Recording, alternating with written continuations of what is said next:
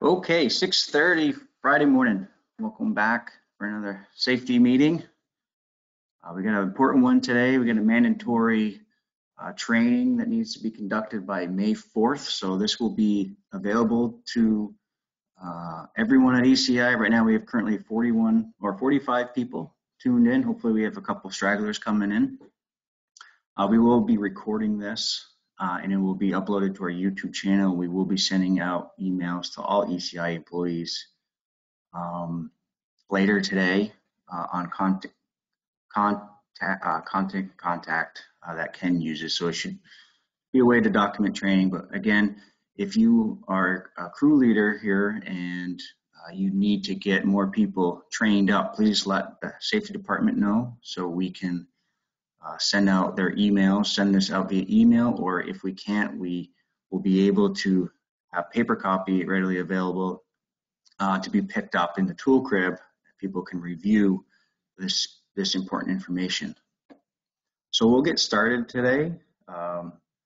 We're going to start with the code item of the week, and it's not to overpromise or underdeliver. So with our current climate, it is very hard to figure out the really permanent information to your organization because there's so much information regarding COVID-19. So I'm going to promise to try to keep this short and simple to our organization and what is important to us and how we're going to manage and protect ourselves from COVID-19. So this is a slideshow deck that VOSHA and the Department of Public Health put together. I kind of modified it to fit our needs. So all employees, including those already working, must complete and employers must document this training on mandatory health and safety requirements or another training program that meets or exceeds this VOSHA approved training by May 4th. So that's why we're here today, and we might not make that May 4th deadline, so I'm not going to over promise and underdeliver there, but we're going to try hard to get all of our ECI staff trained up by May 4th. So coronavirus, what it is, again, it's just a respiratory disease that spreads person to person through airborne particulates, sneezing, coughing, talking, things like that. So that's why we're all distancing, but together. Signs and symptoms, not everyone is affected with COVID-19 virus has symptoms. Symptoms include mild to severe respiratory illness. The symptoms may start 2 to 14 days after exposed to the virus. The symptoms that we're looking for are fever, cough, shortness of breath, or difficulty breathing. Could be chills, repeated shaking with chills, muscle pain, headache, sore throat, and new loss of taste or smell. So if you're having symptoms of COVID-19, call your provider. If you're having a medical emergency, call 911 or go to the hospital. If you do not have a provider, contact health and safety. Do not come to work, but contact health and safety, and we can hopefully utilize Champlain Medical. CDC self-checker tool. This will be available in a link form. It's a nice little yes, no. You answer a bunch of questions, and they kind of tell you how to follow. It's like a flow chart and what to do at the end of the day.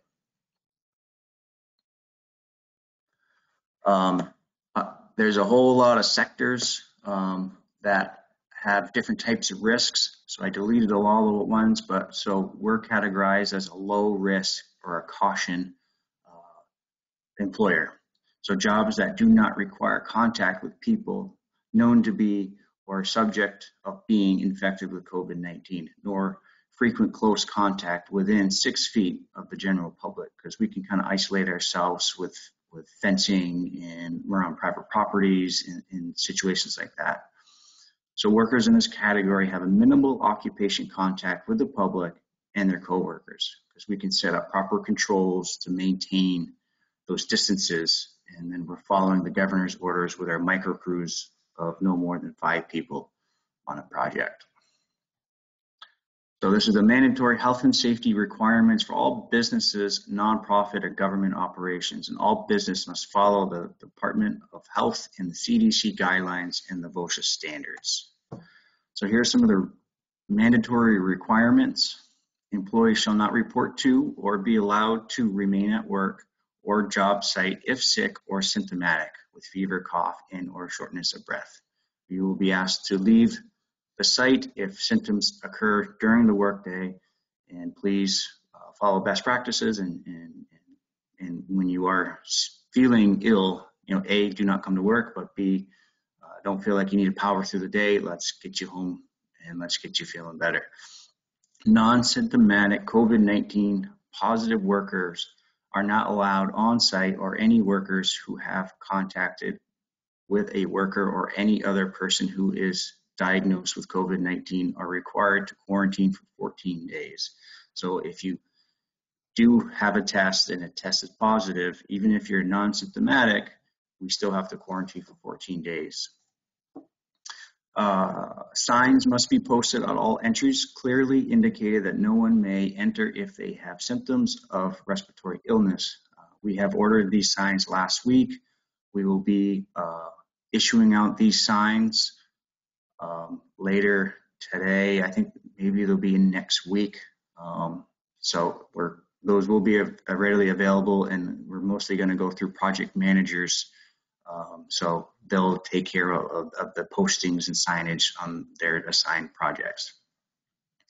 To the extent feasible, prior to commencing of each work shift or pre-screening or survey shall be required to verify each employee has no symptoms or respiratory illness, fever, cough, or shortness of breath, including temperature checks. We do have thermometers available, but we are asking all of our employees to just please stay home if you're not feeling well. Call your direct line supervisor and let them know that you need to take a day, and then please check your temperature before you show up to work.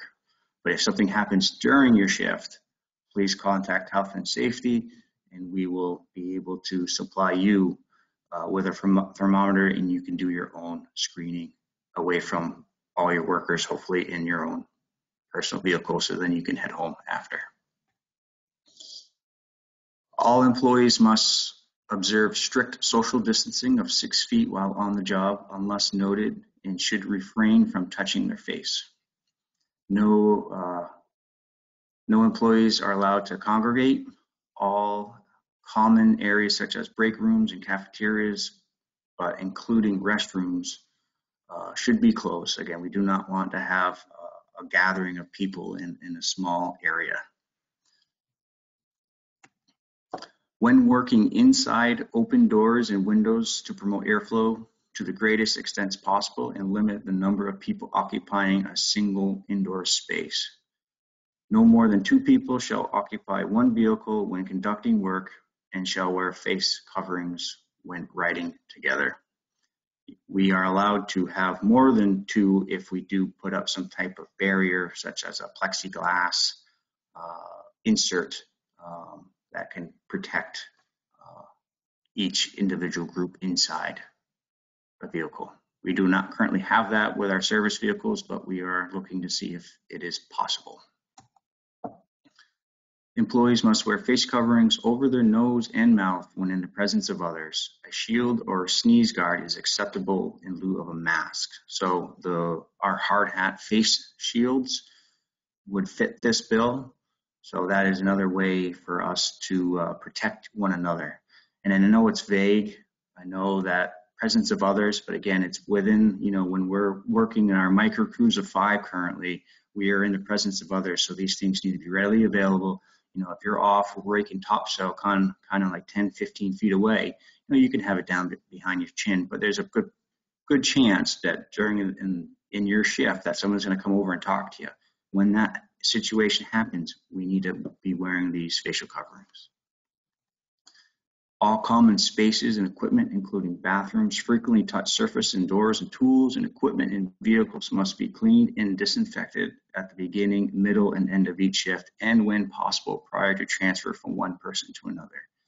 So there's a couple, everything is available in the tool crib, and we're going to go into more detail with that here in a minute. But it's also a good thing to kind of color code your tools for each person. You can use red, green, orange, all of our DigSafe markings for your tools to kind of say, hey, this individual, say Charlie has the red today, Zach has the blue shovel, and that's just kind of your designated your tool for the next foreseeable future, so everybody can maintain their own tools and clean their own tools. Employees must have easy and frequent access to soap and water or hand sanitizer during the duration of work, and hand washing and hand sanitation is required frequently, including before entering and leaving job sites. So that's kind of our mandatory requirements, and we're going to quickly go over our prevention, preparedness, and response plan utilizing our hierarchy of controls to combat COVID-19. So like we do with all of our hazards, we're going to utilize this tool to try to hopefully either physically remove, replace it, isolate it from us, or if we have to change the way we work around it. And then our last line of defense is our personal protective equipment. So when we're trying to work through this, elimination and substitution, I guess, is the most effective. That means that we're not exposing ourselves to any possibility, probability of coming in contact with someone with COVID-19 or just any germs, period. So building shops, offices, access for essential needs only. All visitors to these buildings are to wear face coverings and maintain a 6-foot social distancing rule. What we're trying to say here is don't go to the office or don't go to the tool crib unless it's necessary. If you need to, if you can't get a hold of somebody via phone, just be patient and please try again. Try to pre-order all your tools, equipment, and questions ahead of time from the office, the shops, the tool crib. Do you need to get a hold of Larry? You can't get a hold of him, leave him a message, but be patient. You don't need to, walk over to Larry's shop, open the door, and try to find him. Just be patient. We need to all be patient during this time because we need to try to be together, but be separated from person-to-person contact. Plan ahead to minimize trips to shops and suppliers, and then also respect workplaces of others. So try to do your best to plan ahead is the goal there, and not have to have easy trips to the tool crib just for the onesie twosie things. Plan ahead. Call Elliot, and he will get everything put in the yellow Connex out back. Now, going through the engineering controls, the next one is a very effective method is to, 1, stay home if you're not feeling well, and 2, follow our social distancing. So staying home if you're not feeling well, we need to really make sure we change the way that we have been really for a long time in construction, because I do it. I know a lot of people on this call, show up when they're just not really quite feeling well. If it's a little bit of a cough or a sore throat, they're just not feeling like themselves, but they still power through it. We need to change those behaviors. We need to just shut it down for a day and assess, because time will help us when it comes to COVID-19. So we need to actively care for one another. If someone calls in, let's not give them a hard time. Let's say, yep, you're doing the right thing. We'll check in with you, stay home, feel better, and we'll monitor the situation moving forward. Contact health and safety too, so we can assist in this process. Our priority needs to be on COVID-19 to help us get through these trying days. We must be understanding and we must be patient with one another. So employees shall not report or be allowed to remain at work if they have are feeling symptomatic of the symptoms that we talked about earlier. Non-symptomatic COVID positive workers are not to be allowed on site. Again, it's those 14-day quarantine that we've been talking about. And then social distancing is, again, it's our physical distancing, meaning keeping space between yourself and other people's outside your home, and is the most effective means to protecting from exposure and the spread. This is our best, engineering control is just staying 6 feet and more from each other. Do not gather in groups. It's going to be very hard for us. We are very socially communal, and we like to, be informed, keep informed, and talk roughly within, definitely always within 6 feet. So this is a big behavioral change. It's going to take some time, but everybody just need to do your part. Just say, hey, let's try to maintain 6 feet right from Jump Street. And if you feel like you are being, someone's coming and breaking that 6 foot deal, just keep backing up a little bit, and then see if the other individual is noticing that. And if they're not, then just nicely just step in and say, please, let's maintain the 6 feet. And then hopefully everybody can follow suit. Any face-to-face contact less than 6 feet is not effective and should only be done in conjunction with wearing a mask. So in noisy, loud environments, just like our job sites, if we need to communicate, we need to make sure those masks are being worn if we can't maintain that 6 feet. So administrative controls is what we have is training, which we're doing here today, and it's going to take a lot of training because these are some behavioral change that needs to be done, and it's not going to happen like flipping a switch. So we're going to all work on this together, and we're going to keep hitting these kind of key points moving forward.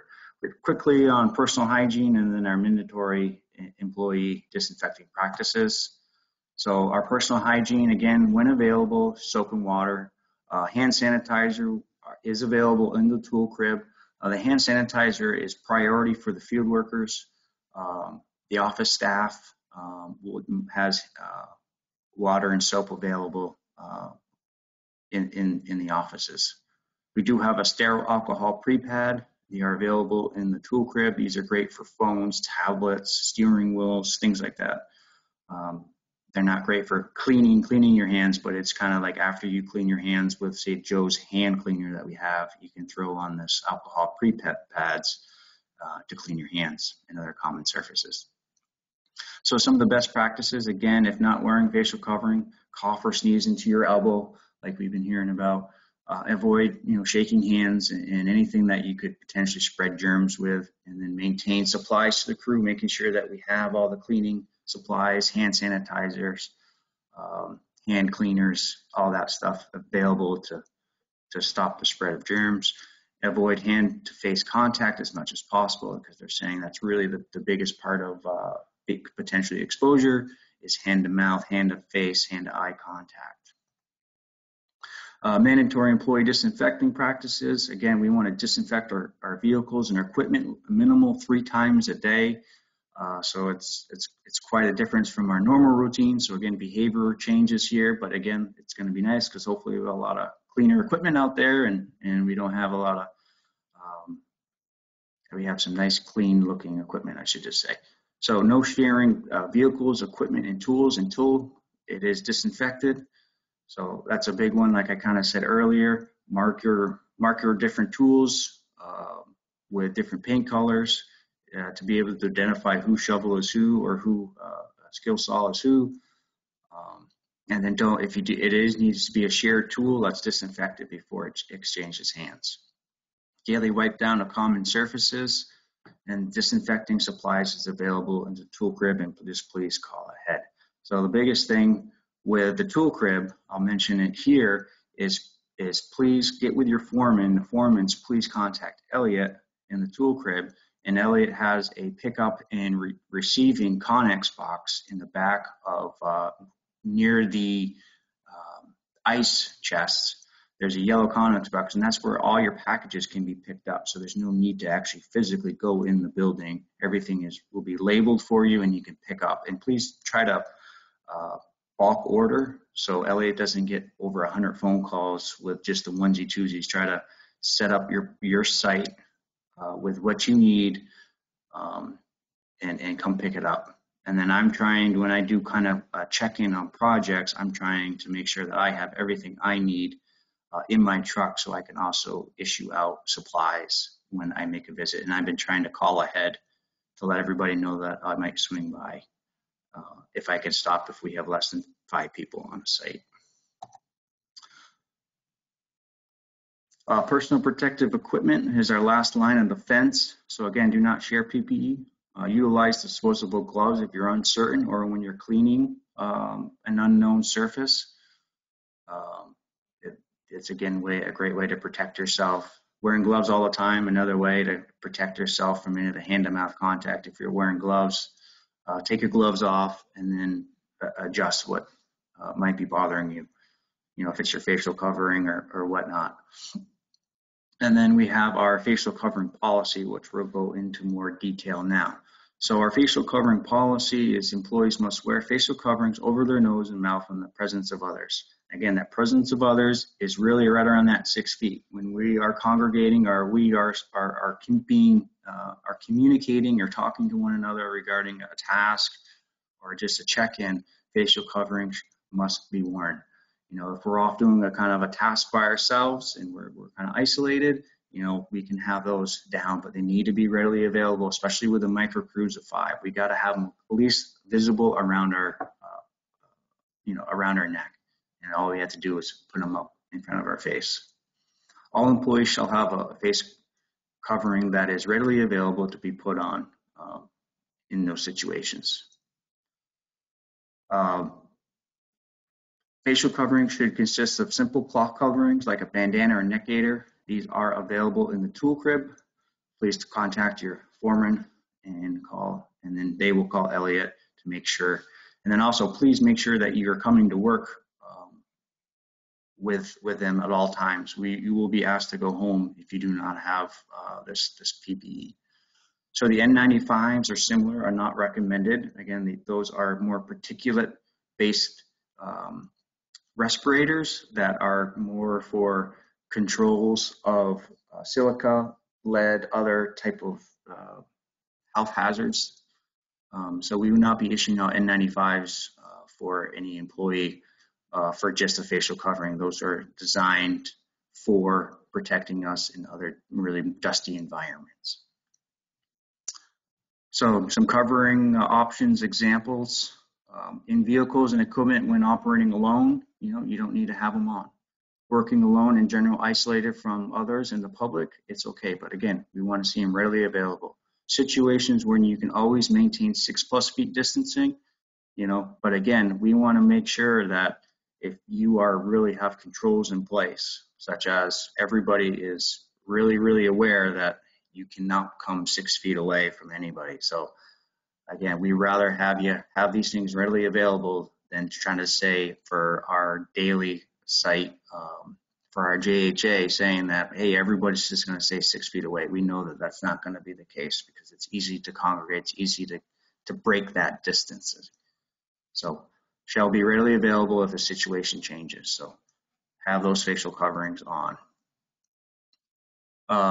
When they are required, again, working in areas where the public isn't isolated from us, such as like a city sidewalk, or when traveling public are easily entering, walking, not driving through our areas.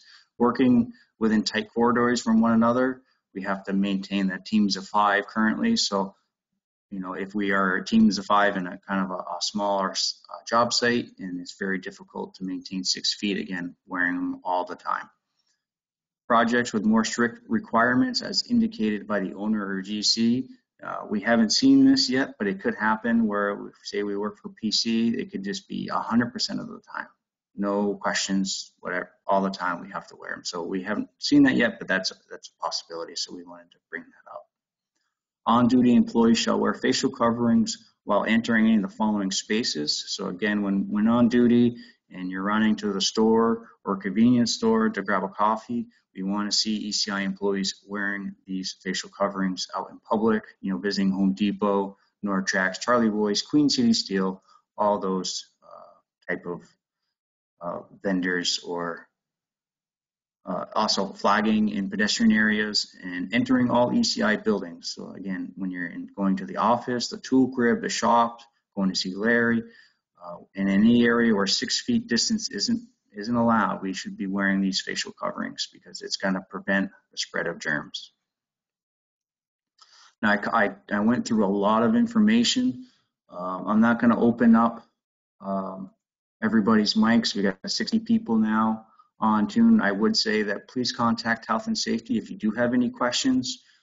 We are answering a lot of different questions regarding anything from what to do with our shared water. Again, I would say, the intent to stay hydrated on our projects. But again, if we can separate each employee to have bring their own cooler to work, you can kind of cooler and ice, you can take the water, each individual can take the water, put it in their own bucket. But if there is a shared ice bucket, wiping your hands really clean before you grab a thing of water. Those are the types of situations that, we just have to do a good assessment before we go ahead and do something. How can we prevent the spread of germs before we go and do something? That's the type of mindset that we need to have. We will be issuing out training cards as well. They will be available on our Hilti app, and their availability will be mostly digital, emails, things like that, and then paper copies will come down the road.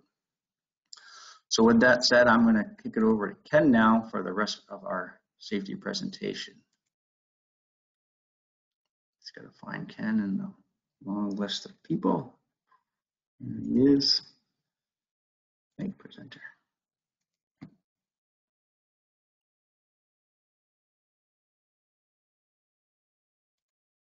Okay, Ken, you have control.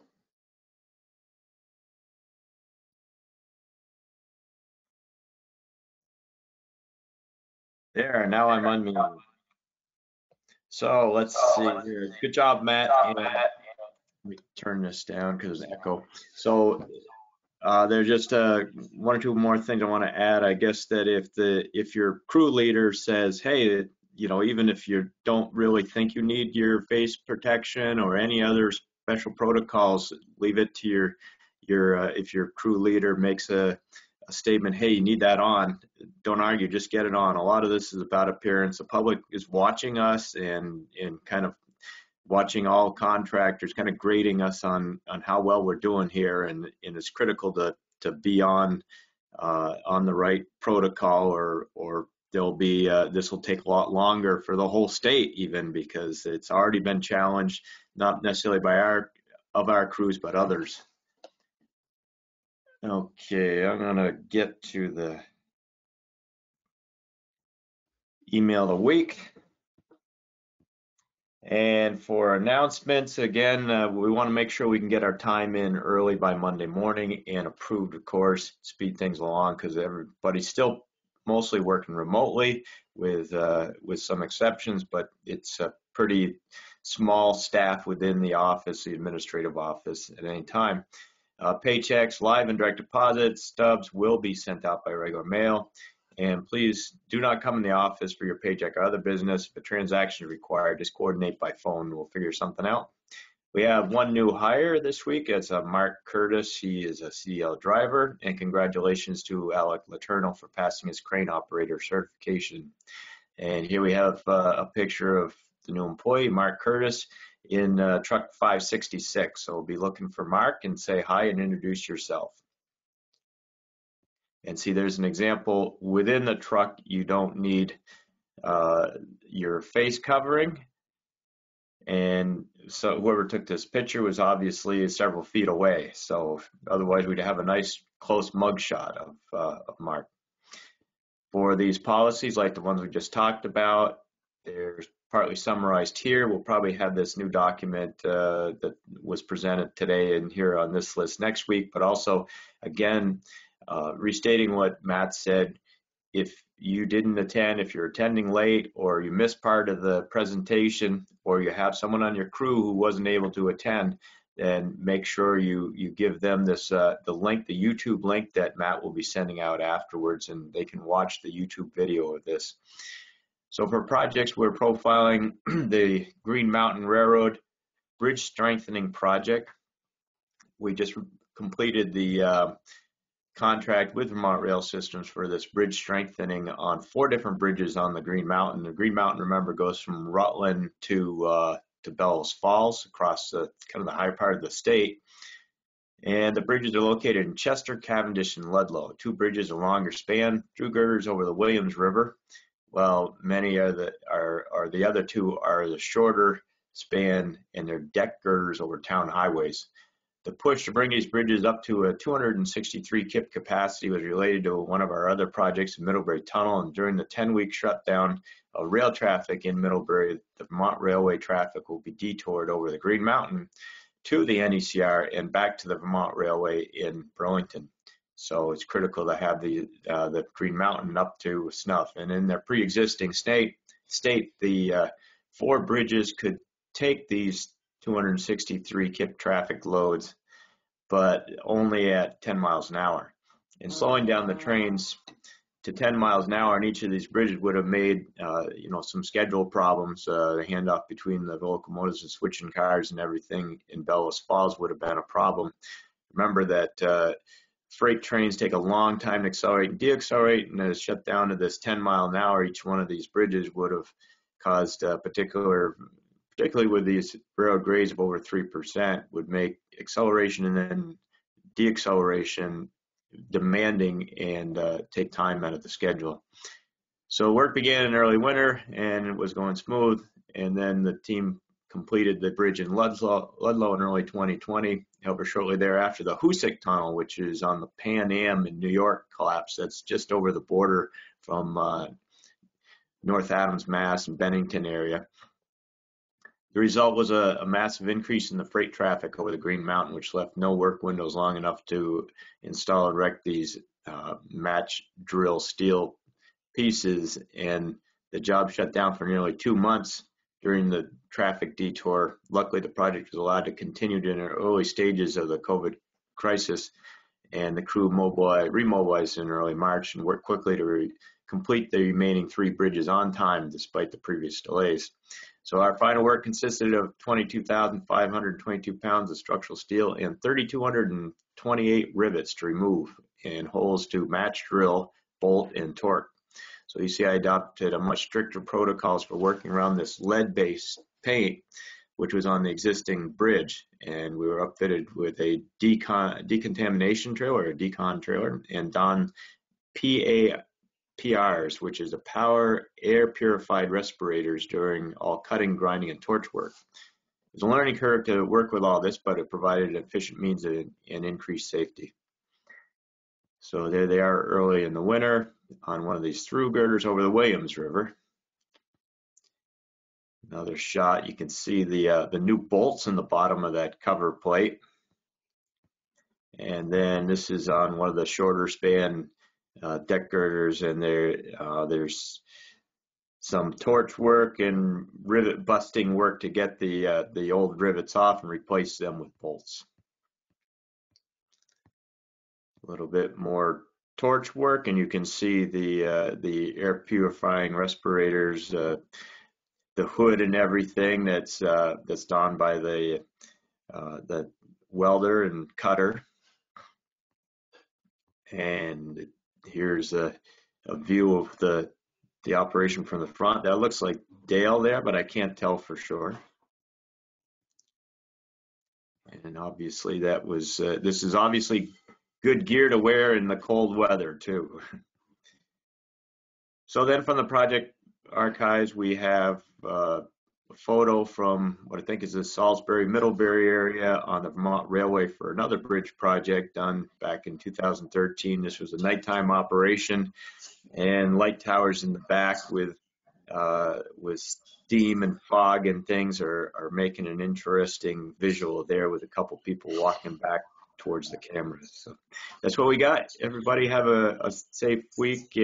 Coming up next week, we should be getting more onto a regular operation, and make sure you're following our protocols, and again, make sure that everybody on the crew has watched the video of the presentation that Matt just made. So Matt, I'll hand it over to you, and we'll talk later. Thanks, Ken, and thanks everybody for coming in. Good turnout. We appreciate it. And again, let us know how we can help. We're here to help us guide through this new occupational hazard that we need to mitigate. So stay safe, be healthy. Let's keep up the communication and have a great day. Should clear out actually today. So, and tomorrow's looking like a really nice day. So hope everyone is good. Bye-bye now. I thought I switched you over, Matt, but I guess we can sign off. I'll sign off, and everybody will be in touch today, and Matt will be in touch with everybody, a lot of the crews on this testing. Have a good day. Thanks, Ken. You too.